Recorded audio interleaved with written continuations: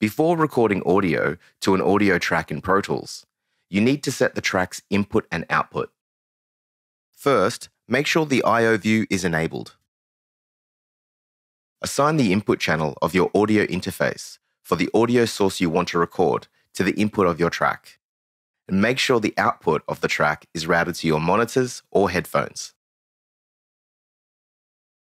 Before recording, you can set your record mode by right-clicking on the record button. Quick Punch works well for most recording scenarios.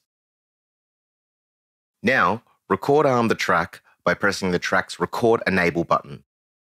Get Pro Tools ready to start recording by clicking the Global Record button. To start recording, place the Edit cursor on the desired position in the timeline using the Selector tool and press the spacebar to start the transport.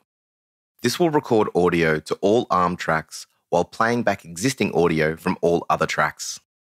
To stop the recording pass, hit the spacebar again.